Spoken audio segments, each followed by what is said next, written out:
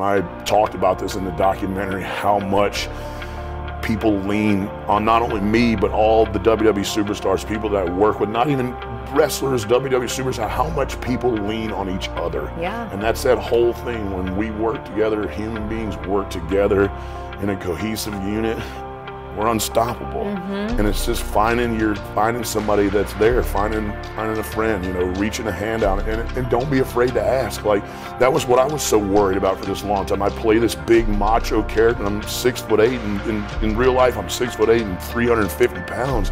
And this whole stigma of guys, these big men aren't supposed to have emotions or whatever, or supposed to think like that is hogwash. I mean, everybody goes through stuff, and mental health is so not talked about. Like, I feel like it should be, because that's one of the biggest problems with so much stuff that goes on with the craziness in the world. And it's just reaching out, or knowing that someone's going through something and you reach out and help them.